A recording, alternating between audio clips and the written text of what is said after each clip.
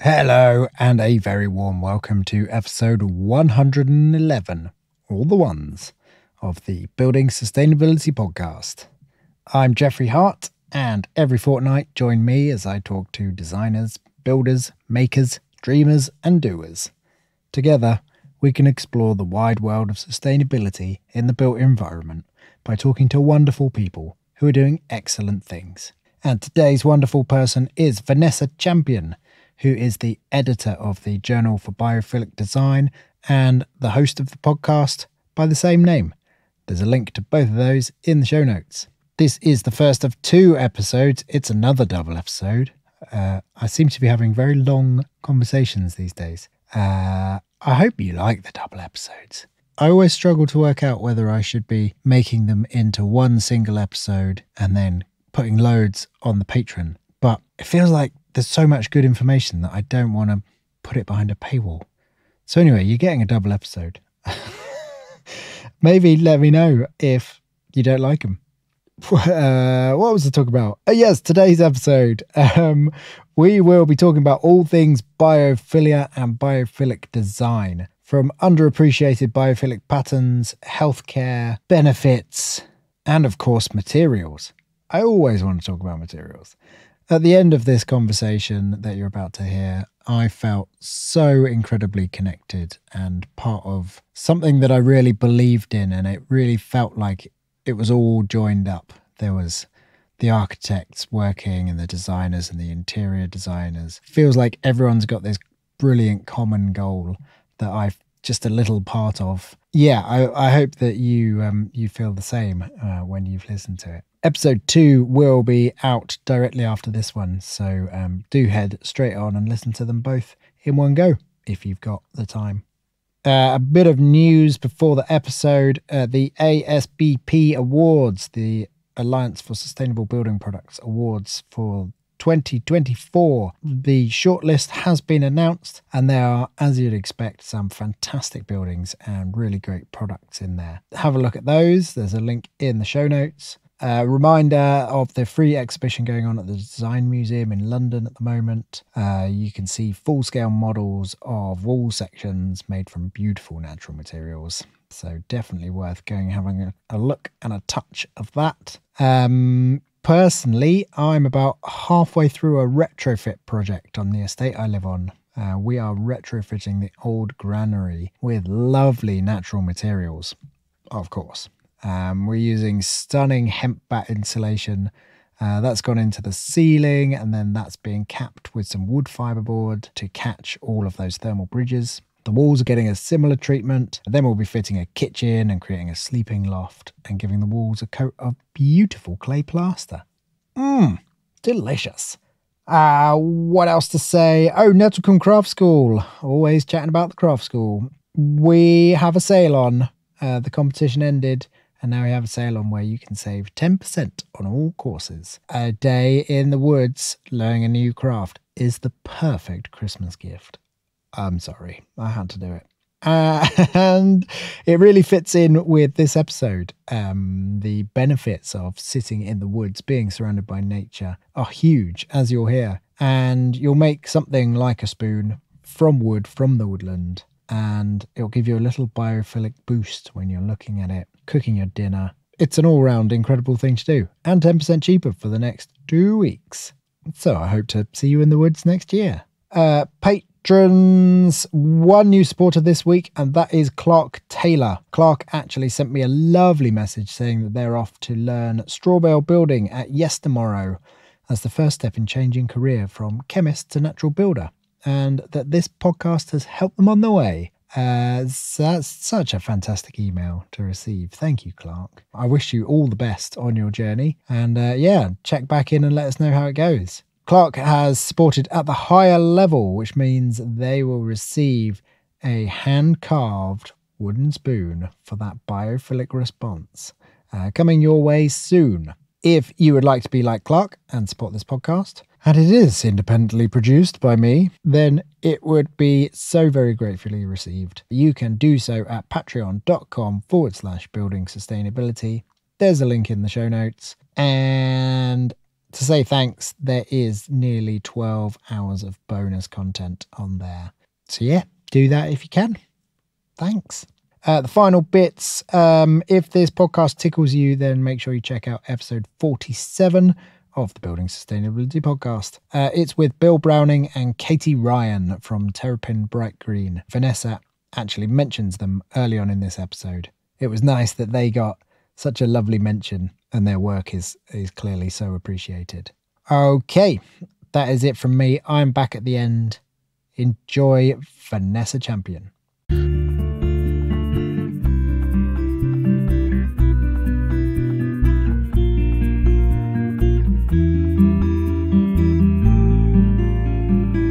I'm editor and founder of the Journal of Biophilic Design, which is also a podcast series. And we interview interior designers and architects, thought leaders, acousticians, researchers, academics, kind of a similar mix to your good self, but probably maybe also focusing on more the design side of things and how we can improve the built environment for people, planet as well, and obviously everybody has to think about this, but also the prosperity, and I mean that in the widest sense of the word, not just financial economy, but also flourishing. So like Professor Derek Clements Croom, if people don't know who he is, I suggest maybe they have a little bit of a Google, but he has this great thing called the Flourish model, where basically it's creating spaces and places where we do that exactly, flourish. Yeah, he's done a great book called Designing Buildings for People, and he expounds the model in there. But there's also a load of other good examples and case studies and things in there, so that's also a good one to have. Yeah, but so personally, I started off life as an academic, as a lecturer in Greek and Latin at University College London.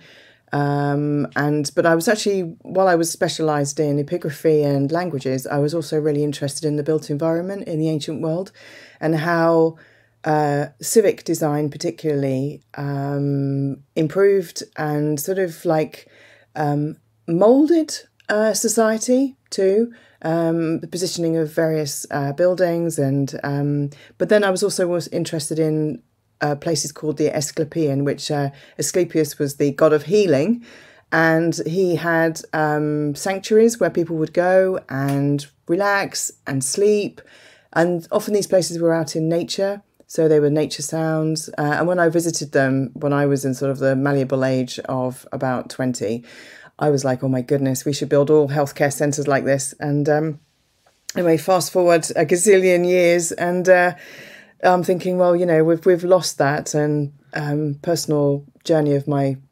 mother being in hospital and my father having Alzheimer's, looking at ceiling tiles, and I'm thinking there's got to be a better way to design healthcare. So that's why I started the podcast, really. So it combined the kind of the academic side of me, because I wanted to find out. I didn't just want to take it for, you know, what is this biophilia effect? Because my mum looked at a picture of nature that I took in. I'm a visual artist as well, so sort of alongside everything else I do photography and filming, particularly of nature. And she started focusing. Her blood pressure came down, and her cortisol levels came down, and hey presto, she came back to me. But that was during the flu epidemic, and although she was weaker when she came out, she was back. And so that's why I started the podcast series, and obviously now we're a printed journal, and we're on issue 7 at the moment. The next one's coming out is education, and we've had one on healthcare itself, and the NHS have written in that, and workplace and cities and things. So yeah, doing the right thing, I think. It takes a long time, but it's doing the right thing. So. Definitely doing the right thing. It's really interesting that the healthcare example it's sort of the archetypal example, isn't it, of the biophilia effect. Yeah. The studies about the healing effects in hospitals. Yeah, Roger Ulrich did a study in the 80s, actually, and you'd think we'd have picked up by it by now, but he did a study of patients looking at a view of nature, and then obviously patients not looking at views of nature, so looking at a wall and looking at other stuff. And it was proven that they got better quicker. They needed less medical intervention. There were less sort of negative signs that the nurses witnessed, and they basically got out of the hospital quicker. So it's a seminal study that was done. And then after that, he went on and studied, did more and more research to prove that views of nature and terrapin bright green. So people who sort of like are interested in biophilic design, it's a good place to start. Actually, Terrapin Bright Green's website.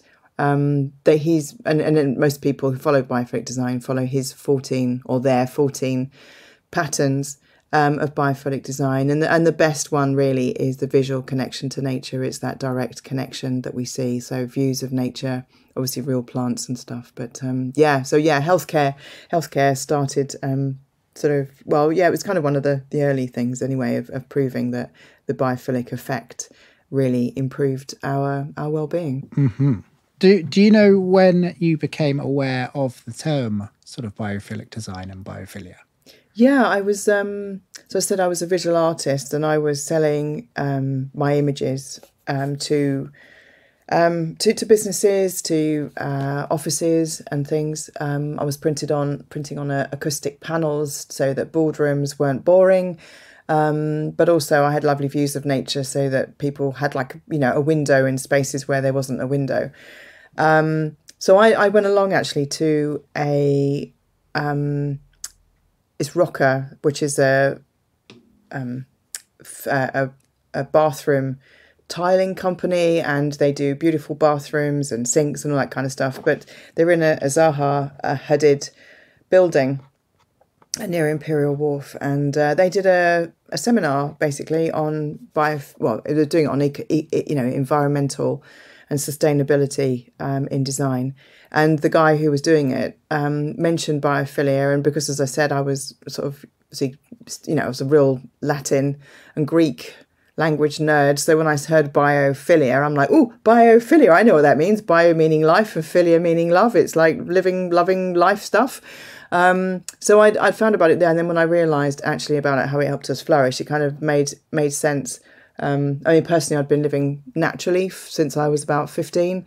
When I say living naturally, that makes me sound like I was sort of running around naked, but I don't mean that. I mean that I was sort of eating naturally, using natural materials, not wearing nylon, not wearing polyester, really not eating ping meals either. I mean, not that my mum was a kind of good cook and stuff, but do you know what I mean? I kind of really was conscious. I made conscious decisions every time I spent stayed anywhere. It had to have this kind of natural connection. So anyway, when I heard the term, I was like, oh, this is something.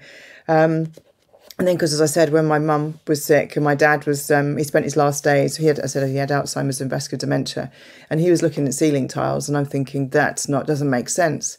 While the the environment around him was kind of okay and looked like a home, looked like a house. I mean, kind of that homely kind of effect.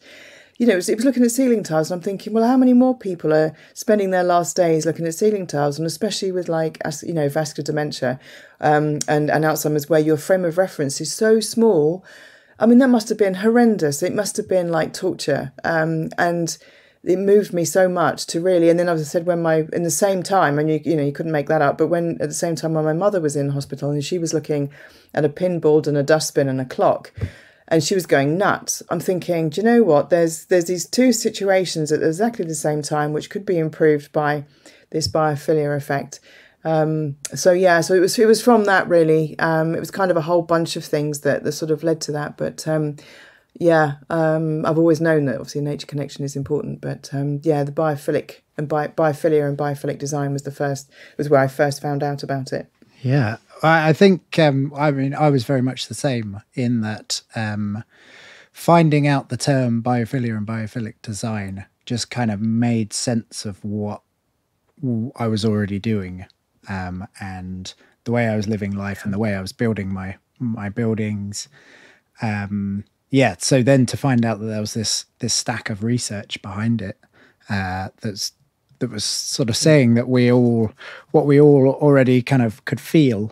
It was really, it's great to know that you are actually on the right track already. Absolutely. And you use the word feel, and that's really important, I think, because A biophilic design is actually probably the most evidence-based design principle, but ultimately it's that feeling, and that's exactly it. And it's like we've forgotten that we're part of nature, that we are nature, that it's inherent in us, that we're interdependent on nature. You know, without nature, we don't have water, we don't have food, we don't have shelter, we don't have any of that. And yet we're still, you know, building, constructing, consuming, as like it's like an infinite source. And obviously we know it's not. It's just nuts. And that's another thing for me. So biophilic design isn't just about well-being for us. It's also about the well-being of our planet, because by its nature, you have to use sustainable materials. You have to use more environmentally friendly materials, and obviously then you make the sustainable choice about where you source your wood from and all that kind of thing. So there's a sort of a differentiation, which obviously you know about. But I think what you mentioned about that feeling is actually, so the whole thing with biophilia is actually about creating those places where our stress levels come down, we can work better, we can focus better, you know, we can add up better, we're more creative. Obviously we know there's like a whole stress epidemic that's been going on really since just before, you know, we know obviously before COVID, but it really kind of ramped up just before COVID and obviously then during COVID and then since. But stress is such a major thing, and we know that by designing workplaces and healthcare units and everything else in forms of factories, you know, long open plan desks where there's loads of noise, you know, we don't focus. We can't be the best that we can be. So again, it's just going back to that word feeling, because that's really a key point. It's about creating spaces that feel good. I mean, we could maybe talk about sensory design, but, you know, how we feel, how we see, we touch, we smell, this whole sensory design thing, which biophilic design is all wound up in. It's about creating those spaces where we feel good, we feel happy, we feel content. And you know, our blood pressure's down, and we can be the best versions of ourselves, really. Brilliant. Shall we chat a little bit about biophilia? So you mentioned Bill and Katie's work at Terrapin Bright Green.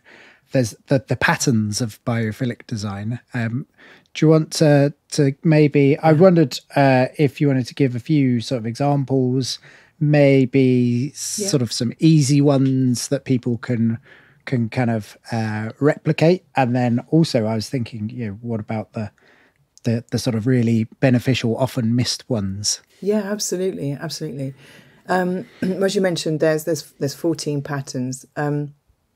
As I said, you can go to the Terrapin Bright Green website and actually download it for free, which is a lovely gift for everybody. I suppose the most important, there are five most important ones that have the sort of greatest effect, and actually I think it's early on in the 14 patterns download, it has like the different stress reductions and cognitive performance and emotion and sort of blood pressure leveling of each of these things, from all based on evidence. This is all evidence based. But the first one, which is obvious really, I suppose, is this visual connection with nature. So that's views of nature, that's having real plants around you, that's the beautiful, awe-inspiring views that we have. So that could be like, if you're in your workplace, literally bringing in living wall, for instance, or, lovely broad-leafed plants around you. Obviously, it clears air as well, which we'll talk about in a second. But if you don't have a window, if you have a window into nature, so if you're in your home office, or like I have here, I have a sort of very long door, and it affords me a beautiful view of the squirrels playing and the birds, and so I have lots of activity.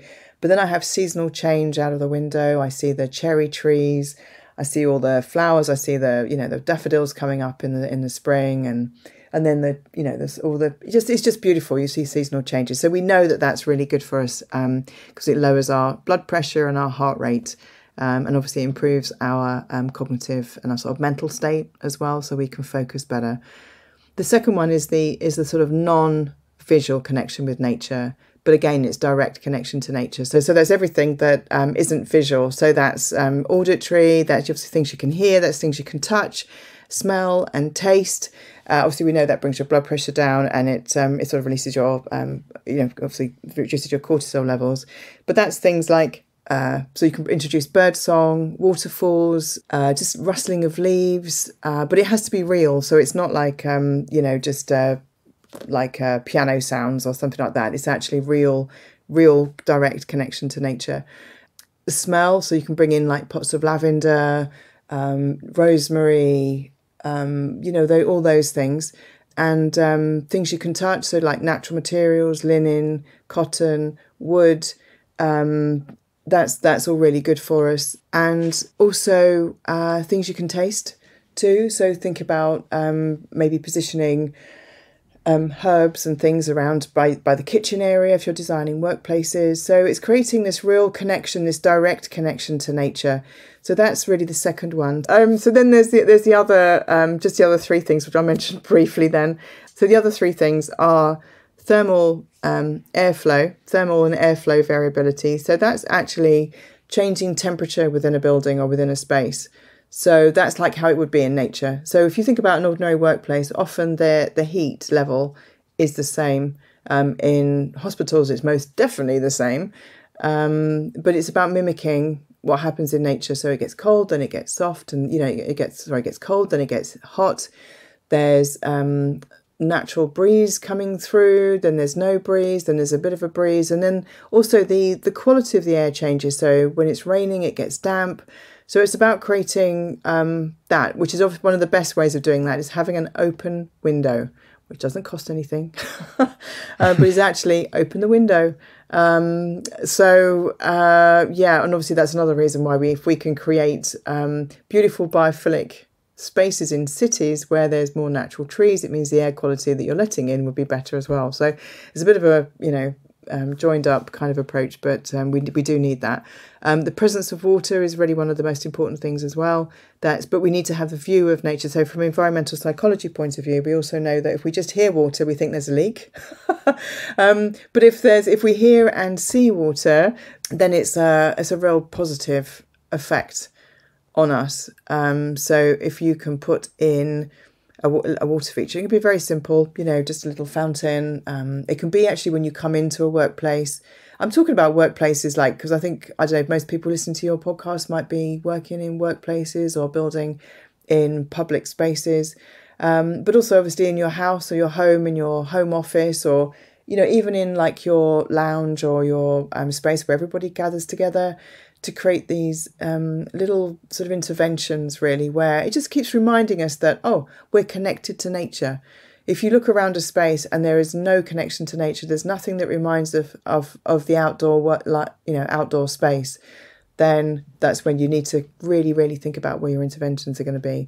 And really the last one is prospect, and it's probably my favourite one, really, I suppose, and this is sort of what we call prospect and refuge. There's two different ones. There's prospect and refuge, but this prospect is about looking out. It's about having having this beautiful view of nature. So creating spaces where you can sit and take time and look out. If you're designing workplaces, it's creating office desks, say for instance, that may look out, even out onto the city or something. But it's about having those sort of wide, open views, which really inspire us.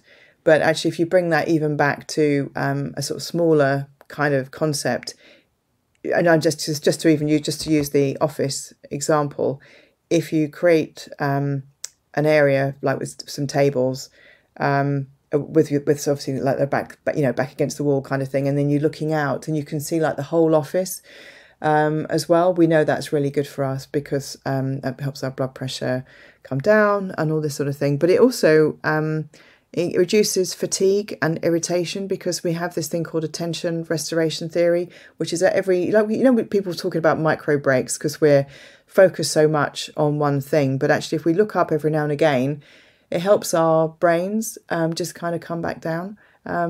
so I'm off on a bit of a tangent, but I've been studying how our brains work, sort of beta and alpha waves, because obviously all this is all based on research, and I just want to know why.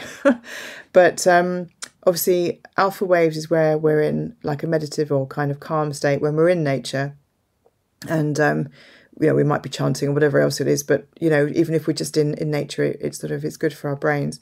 This alpha state. Beta state is where we're like really doing lots of concentration. We might be doing a spreadsheet. We might be doing lots and lots of if we're doing like really intense design, calculations and things.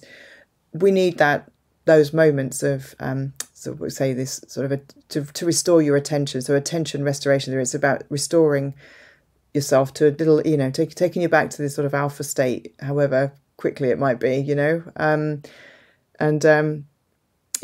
the prospect thing is really good because it actually affords you those moments of relief. So looking out, obviously, if you can look out onto plants, that we know that's even better for us. But going alongside the prospect, there's refuge, and that is the thing of because our physiology. So the whole sort of biophilic concept, this sort of concept of biophilia, is that we're physically and biologically the same as we were when we were living lives on the plains, 100,000 years ago. We're still the same beings, we're still the same animals, if you want. And when we were exposed, walking through, and then there was the saber-toothed tiger that would jump out, it's like we don't have our back against the wall. We need to retreat and go and have, know we're safe, because our cortisol levels are up all the time, our backs are exposed, and it's the same kind of mindset that we feel, because our bodies are still like, we might hear loads of noise around us and things, and we're still expecting to be attacked. We've got this fight or flight thing. People have heard of this fight or flight, and our adrenaline, very, very often, most of our workaday is high. Our cortisol levels and our stress levels are high because there's loads of noise, there's loads of people around us, and we haven't engineered these prospects and refuge spaces in. So it's about creating little nooks, like the nook pod things, where people can go and sort of, tuck themselves away, but still look out. So still be part of something. There's a lady called Dr. Harriet Short, who talks about alone together. And that sort of feeds into this. It's about, and also if people who are sort of neurodiverse, and I think all of us at some stage, in our day, where we want to just be away from everybody, we just need to focus. We need to just take some time. So these prospect and refuge, for me, I think is probably one of my I'll say favourite, but I think it's one of the most important elements of design, of this biophilic design concept. Over and above obviously the direct connection to nature, but if there's one that anyone takes away, it's about creating these spaces for people to huddle in, because to go back to the auditory thing, but we know that if it's very noisy in our environment, again our blood pressure goes up, we can't focus, so it's giving our bodies time for rest. So prospect and refuge is one of those key ones. Brilliant. I like that, the alone together. I just saw a post somewhere that was saying about someone that goes to it's a silent reading book club, where they have half an hour where they sort of go and everyone meets in a big room and they have a chat, and then everyone sits and reads their own book silently for an hour. And that's their sort of their evening. So they're doing a very solo task of reading, but in a very communal sense. I felt that was wonderful. Yeah, I love that. I think that's like it's almost like a retreat, isn't it? Or like when you go to a Buddhist temple, for instance, and you go there, on the Sunday, and they do the chanting, but then you have this quiet time where everybody's in the room together and you can just be. Or if you're in a church, you have these times where obviously, though, then it's often led by somebody. But I love the fact that you can all be. There's this kind of something. I do work in Africa, so I've travelled with nomadic tribes in Uganda, and there is this sort of beauty when I it's funny. There's this whole thing about quietness. I'm fascinated by that as well. I'm very fascinated by sound, but the whole thing of being quiet, we've forgotten how to do that. We seem to be always wanting to be on. We're wanting to be watching, videos. We're wanting to be scrolling through Instagram, and we don't have these quiet moments. We don't have this restoration for ourselves. I don't know, we're sort of nuts, isn't it, really? It's bonkers. But by designing these spaces in, and then encouraging people to be together and be quiet as well, is a really good idea. And I love that idea, silent reading book club. What a cool concept. Lovely. I was interested in, we started talking a little bit at the beginning about healthcare. How do you think, well, what I was thinking about healthcare is obviously, it feels like healthcare and, say, schools are probably some of the most important or more important places that we should be applying these principles. But the healthcare one especially has kind of difficulties. Like my friend's currently in, or just got out of hospital. They took flowers off of him because of there's people with allergies and things like that. So there's and sort of, if there's lots of plants that they maybe need to be cleaned because they might collect dust, or seems like there's lots of barriers to what we might initially think of as sort of design solutions. So are there other sort of well-suited ways for healthcare? Yeah, exactly. You can see, the thing is, while you can't put plants in the wards, you can put them in other areas in healthcare. So that's also a thing. We're sort of having discussions with people in the NHS. You can put it in, certain reception areas, and also in the staff breakout areas. People forget that healthcare places are also workplaces. So it's also not having. It's also about it's an education piece as well, isn't it? It's about understanding that while whoever it is that's said in the first place that we can't have plants in the wards themselves or in those spaces. I understand it in an ICU unit or whatever, but that you can put it in other places, which will have a really, really, really positive effect, reducing stress, but also making families more comfortable, and having that whole initial approach into the hospital a better one. Then having trees and planting and gardens. Horatio's garden concept is brilliant, that you see in hospitals where it's for particularly for children, but other people can go in often to most of these. But you can go in and it's a garden, so you can go and you can sit. And they have places as well where if people are in there long term but are mobile, they can go and do some gardening. There's one here in Hertfordshire where people can go and actually do a bit of gardening, which is fantastic. So, but there's other things like even like circadian lighting. So you can adjust the lighting so it does change during the day. You can create better soundscaping. Actually in the wards. So if we're talking about in the wards where people can't view, can't have real plants around them, so you can create better soundscaping. You can put bird song or soundscape. You can encourage people to choose the sound they want and localize it. There's enough tech that's cheap enough, really, for people to do that, or even to encourage people if they have their own. iPods and things like that, to encourage them to look at nature, or to do a streaming thing, or to do a communal streaming of like some woodland or whatever. I was working with an AV company that produced these tellies that are wheelable, and that means people can have like a face-to-face with their consultant remotely while they're in hospital. So if the consultant can't get to them for whatever reason, they can do a one-to-one with them. But when that telly's not being used, when that interface isn't being used, they can swap that for a view of nature, which they could then select as a, maybe they're like a really, blue mind, sea, ocean nut. They can just watch some sea, watch some waves, or, if they love the trees, they could, switch it to that and combine it with like a naturescape or nature sounds or, piano music or whatever else they want with it. But the lighting is really important. A lot of these places, they have the same lighting that's sustained the whole time.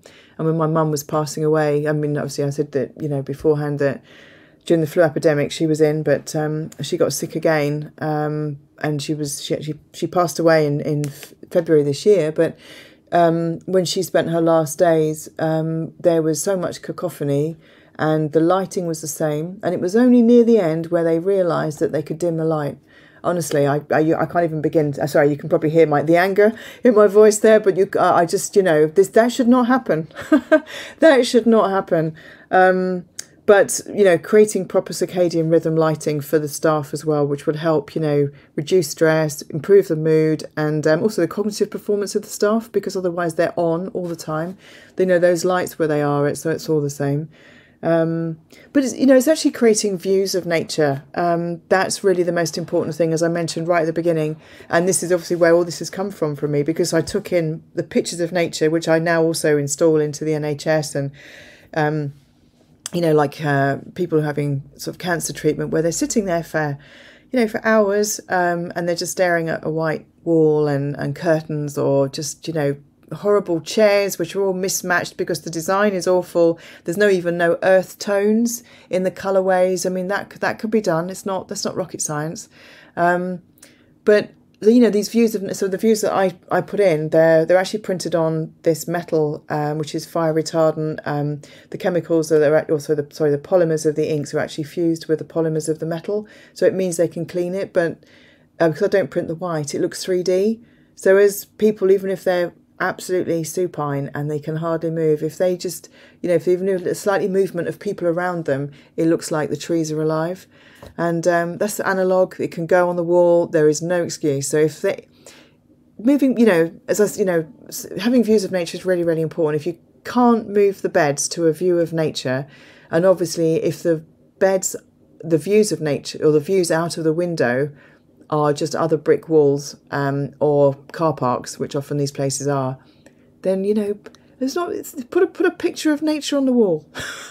You know, what I don't understand. What's the matter with these designers and these people?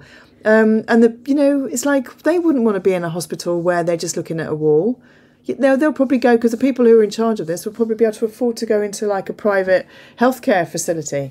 This should be for everybody. This should so be for everybody, these views of nature. But it should be in the wards where people are recovering, are having treatment. It should not just be in the places where, you know, it's just thoroughfares and, you know, they stick artwork on the walls and things. And it's like, oh yeah, that's great, we've ticked the box. But it's not. This should be in places where people are healing. We should create places of healing. We should actually do that, places of healing, you know, so... I don't know if this answered your question, so I've gone off on a bit of a tangent. Very much. Emotional about it. Well, yes, I could definitely hear the passion that you have for that topic, and I wholeheartedly agree. It's the place where we should have the most healing in all senses. Yeah. And yeah, I mean, as I say, my friend was in hospital recently, and the photos he was sending of just horrible plastic. Yeah, that kind of slightly yellowed white plastic is... Ugh. It's not right. It's not right. And I did a brilliant interview with Dr. Leighton Phillips. He's part of NHS Wales. He's in the sort of southwest of Wales, and he's kind of like sort of director of innovation down there. And he's introducing biophilic design. And the way he's doing it, he's getting his staff involved, so they understand it, so they get it, and they advocate it. And they can experience it and realise how different it can make. So when I at the end of the sort of podcast I did with him, I said, look, you know, how are we going to get this into the NHS? You know, obviously putting all the weight on his shoulders. I said, how are we going to get this into the NHS? What do we need to do? And he said that, and I've taken this for so many other, workplace kind of concepts as well. But every time we buy, we have a choice. We can either buy what we normally do, or we can buy better. We have a choice. We can choose to buy better. We can choose to do better. We can choose to be better. And I think that's the same for everything, really. I mean, you know, whether it's ethical building, sustainable building, eco building, create, you know, which materials are you going to use? Where are you going to source them from? Are you going to source them from a massive conglomerate which is exploiting people on the other side of the planet? Or are you going to go maybe local? You know, while you think it might cost you more, actually, it probably wouldn't. And it definitely wouldn't be costing the earth more. And you'll be sustaining a smaller business and all this stuff. And it means as well you can build a relationship. And it's about buying better, isn't it? It's about every time we buy something, it's like, you know, buying something with a fair trade label on, but in all sense of the words, you know. So yeah, but anyway, that was his kind of solution to it, and I think that's so important. And if we're designing these healthcare spaces, it's the reason I'm doing this really is because I just want a whole joined up approach, because you have the designers are here, you have the facility managers which are over there, you have the the guys or the women, whoever it is with the purse strings over there, and then you have the bean counters above them, and then there's the construction people, and it's like, oh, for goodness sake, will you all talk to each other? You know, it's yes, absolutely, isn't it? It's like a playground, isn't it? It's like a playground for everything. Even if you're designing an office building, it's like everybody's like off on one. They're all doing their own thing. And it's when you see, and I think this is what I'm taking heart actually to use your name, but I just really, because people are there's more people coming together. There are more people who live and breathe and feel sustainable, ethical design, and I mean ethical in every sense of the word, for people and planet and everything. But they're coming together and they're working. We're working together. And we're choosing who we work with. So, I mean, that's eventually, we hope that we end up being more of us, and there will of the conventional way of designing and building. It has to be more round table, and also designing with the people in mind. You know, who's going to be using it? What's it going to be used for? How are they going to be feeling? What are they doing? What's the nature of their job task? Are they going to be focusing on? Are they going to be concentrating? Are they going to be doing sales? You know. Let's create zones. Let's create spaces for people to do the things so they can, again, flourish in what they do. Yeah, anyway, sorry, I'm rambling. No, that's good. You're here for a ramble. It's sort of that idea of not just creating containers for people to do a thing in, but actually creating a space for them to thrive in all senses. Yeah. I mean, you must do that, mustn't you? I mean, for what you do. The designs that you create, Jeffrey, are, no way, like you say, that no way would they be classed as containers. They're hugs.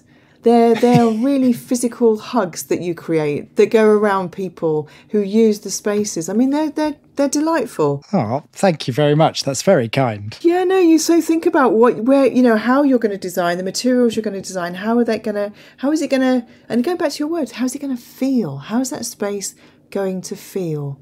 I think they're beautiful, Jeffrey. Really do. Oh, thank you. It's interesting actually, because so I'm in my house at the moment, which I very consciously, for sort of sustainability reasons, made quite or very airtight. So there's no sort of drafts in terms of energy performance.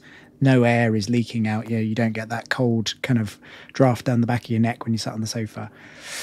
What I'm realizing, I spent the weekend at my partner's, who lives in a little cabin, and the window was open and the breeze was rolling in, and just how much more alive I felt in that space than in my space. And so I think I'm going to have to slightly change the way I use my own house to kind of, I don't know, it's a difficult balance, isn't it? Because there's mental well-being, but there's also, I don't want to be using lots of energy, for the planet, for the well-being. It feels like there's these sort of points where there's no perfect solution, is there? It's finding that balance. Yeah, it is most definitely. And if in your space you've created it so that it absolutely seals. I mean, if you do have, if you've obviously got a door to get in, so just knock that door open every now and again to just change the air, because it's so important for you. And also, I mean, obviously it sounds like where you are, obviously, I mean, you've got an amazing sound coming from this podcast. So you've obviously it's very acoustically brilliant, actually. But if you're, if people are designing for workplaces, I did an interview with Paige Hodsman, and she said she's an acoustician. She's a psychoacoustician. So she doesn't mean she sort of like, goes there and are you there or anything like that. It's not psychic, but psycho. But she looks at how the audible traits actually affect our brain, how it actually affects the neurons in our brains. And she was saying that, the cacophony in the workplace is so bad. And obviously you can put acoustic panels on there, you can put soft furnishings, all this stuff which we know we need to do, rather than all these blasted plastic covered tables with plastic chairs and metal bits and bobs everywhere, where everything is reflecting things backwards and forwards and backwards and forwards. And all those horrible white ceiling tiles that never sit properly, and they sort of start going manky colours and all this sort of stuff. I know there's a lot better now, but, generally a lot of office places are really manky. She said to me that one of the best things you can do for improving acoustics in a space is to open the window. So if it's really, really bad, so I'm not talking about spaces where it's all closed in or closed and sort of quiet, but actually, if you're in a cacophonous office, so it's to open the window, it's to open the door, because it lets the sound waves out. Because if you think a sound wave is actually, it's going, it's a wave like a ripple on the water, and they keep going on and on and on and on. I remember learning about that when I was about 7 and thinking, oh my goodness, imagine all the telly noise and the people noise. And because it goes out and out and out and out into space, I was told when I was a kid, that I think, oh my God, the space must be so noisy. So I suppose it is really. But anyway, that's another tangent. But yeah, so open the window, Jeffrey, because it's really good for you, because also it improves the thermal and airflow variability, which is what I mentioned before, which is one of the really great patterns of biophilic design, is creating the airflow, because then it's a different temperature for you as well. So that's so you flourish in that space. So yeah, open the door. We've sort of segued nicely onto materials there, and that was a thing I'd like to ask you about in terms of, maybe we get a lot of architects, people that are renovating their homes, a lot of people that probably just work in an office, but thinking about the materials that they could finish their space with. What sort of suggestions might you have? Oh gosh, yes. So cotton, linen, wool, wood, just natural materials. I've just come back actually from the Dreaming in Wales, and it's the epitome of biophilic design, interior. Oh, I've never heard of that. What's that? Design. So I don't know if any of your listeners remember Charlotte Church. She was a singer. She was kind of a sort of child prodigy, and long story short, she's now really running a retreat centre in Wales. And I went over to interview her actually for the Journal of Biophilic Design podcast, and did a video interview with her. And she's really interested in sound healing, but it's actually Laura Ashley's old house. So Laura Ashley's old house had sort of fallen a bit into disrepair, and obviously the Ashley family weren't there anymore, and it'd been sold to someone else. And she saw the land and fell in love with the land, and she couldn't believe it was up for sale. So she bought the place, and she said, "Well, how am I going to do this?" But she's bought the place, and she's now designed it with Sarah of London, another good person to look up actually, SERA of London. And she worked with sustainability advisor and biophilic design advisor Claire Bowman of RCZM Design. I think it might be RCZM Architects. If people don't know their work, I suggest you did have a quick look, but I know Claire and she told me about it. And Claire did a lot of the sourcing as well. And I have to say, Jeffrey, that there were so many ideas in that space that was just perfect. So there was a reclaimed table, which had actually been sourced from this sort of smaller company that just used wood that's been that's fallen. or just sitting there, and they use that, so they don't cut any more don't cut any trees down. It's really purely sustainable, and they created these beautiful benches where we all sat down. And while I think most of us who kind of, 'cause I was on the retreat as well, were like, oh, I like to do my own thing. I kind of normally would sit in the corner on my own. It forced us all to be together. And that is another thing that biophilia is about. It's about creating these spaces for people to be, because biophilia is actually love of life and living systems. And that means us too. So it's not about, it's combating loneliness as well, but it's actually about, we're social creatures. So it's making sure that we also support each other and have spaces where we can connect, even if we are, like we just said, alone together. But that was really beautiful. The other sort of materials, there was like a cob, like you do, the sort of cob walls, kind of constructions, and sort of earthen, earthen plaster around the walls, and there was exposed brick. There were these rattan, hand-woven lampshades, which you have to see. They're like these beautiful, they're like lanterns, but because they're all the same material going all the way through the spaces, all the different rooms and the corridors, the light comes through these. Excuse me. The light goes through all of through the little holes in these sort of crocheted lights, and cast these beautiful patterns on the walls.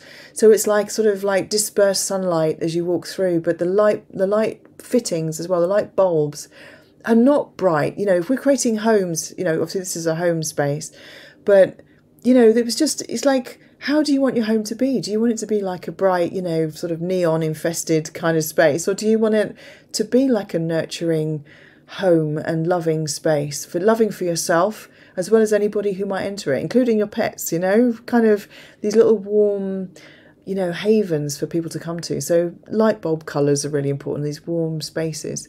There was silk lights as well, which had been done. So again, using natural materials. So rather than using nylon, because I thought they were tights, first of all, when I saw them, they've been kind of like expanded around a kind of light, old light shade thing. So they were using old light shades. So it was obviously reclaim. It was a lot of reclamation there. But they put these beautiful silk things, which were then hand painted, like these beautiful designs. So if you want to kind of think like how saris are done with like hand painted sort of shapes and dots and lines, but it gave it a really organic, natural feel, because it was done by hand and not by machine. So it wasn't like a printed design, it was all done by hand. So that's really important. So it's creating these kind of using materials and finishes that are real, that connect us to life and living things and living people and each other. And obviously lots of like just natural. And also the curtains, which were linen and have actually been repurposed. So some of them were really old. They'd have done loads of sourcing to find these like really long panels, linen and cotton panels, which if you think about in sort of like the 40s, it was kind of all the rage. Or before, and slightly before that, but these things are still in existence, or even to create them new. But what they did was they dyed them with tea. So I used to do this, and I do it for like outside. And when you use cotton and you want a kind of like more natural colour, I put a load of tea bags, the old tea bags, and I dye material with tea. So you get these lovely earth colours, and so these beautiful hangings and the curtains at the window were just. It was all this earth tones. It was lovely, yeah. So anyway, just that's another kind of idea, is to use natural dyes as well. And it's great as well if you're creating your own home, to do it with your family. Yeah, do it with your family, do it with your kids. It creates a nice little sociable thing that you can then nurture, and it's a talking point as well. People come around for dinner. It's funny, actually. I've had forgotten, but I actually received an email from Charlotte Church when she was starting that project saying that she'd like to work with me. Really? And I sent her an email straight back saying, "Hello, Charlotte." I'm sure it probably wasn't from Charlotte, but saying, "Yes, I'd love to work with you." And then I never heard from her again. So it's good to hear that she's done a wonderful thing without me. I was going to say maybe just a different bunch of people came on, but you'll have to. Well, she's going to actually build some more places, so maybe I'll mention you.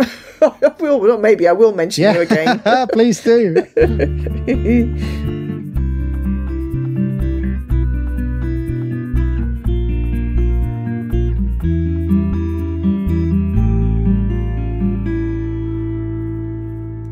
Oh my goodness. Thank you, Vanessa.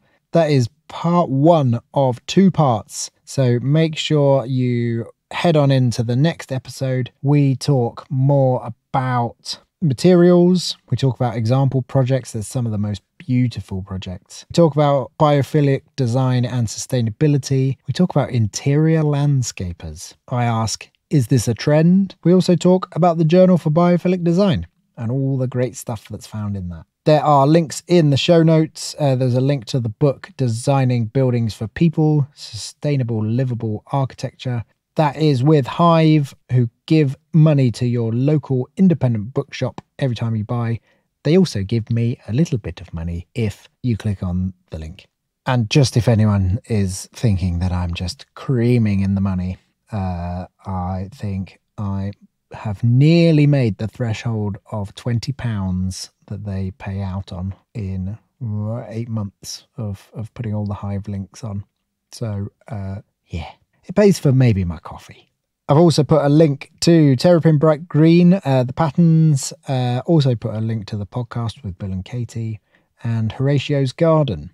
I've been reflecting on that, the making my house airtight and not having a breeze and changes in temperature. I think the changes in temperature is really interesting because it kind of goes hand in hand with a log burner and the way that I'll have the log burner on for a bit, and when I get back it's cold, and so there's a real, you heat up the space and then it slowly dissipates, so you've got that changing temperature all the time. But again, it's sort of tempered with this knowledge that wood burners are actually pretty bad for local pollution in terms of what's actually coming into my house. So every time I open the door, I get a little cloud of particulate matter coming in, but also what I'm giving to my neighbours. So, oh goodness, it's complex, isn't it? Trying to do the right thing. I also realised that my MVHR, which I love because of what it does for giving me fresh air, but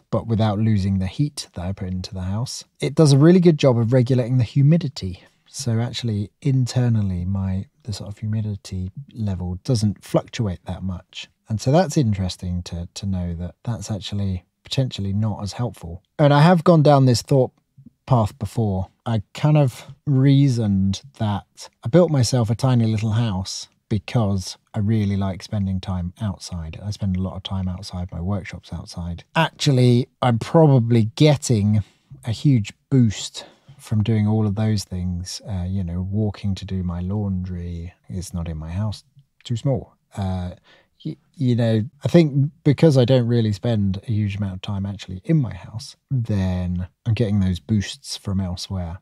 And therefore it's okay for it to be a bit more airtight and a bit more regulated. I mean, it's also full of cork. I was thinking about that refuge point and my mezzanine sleeping loft. I deliberately kept the walls cork coloured, the sort of dark cork that Matt was talking about in the last episode on the cork house. I wanted to keep it dark so that it sort of had a snug, warm, cozy feeling to it. And there's been a few times where I've retreated up to my bedroom and just sort of felt quite soothed by this space. Obviously, I've got trees in it. I've got lots of wood grain. I've got natural colours. I did as much as I could to make it a biophilic experience. So yeah, what am I saying? I think I'm saying I can deal with having quite an energy efficient house because it gives to me the biophilic stuff in other ways. Am I justifying that to myself or to you? Yeah. Right, episode 2. Get on it straight away. I will see you there. I hope you've enjoyed this episode. I hope you're doing really well. See you soon.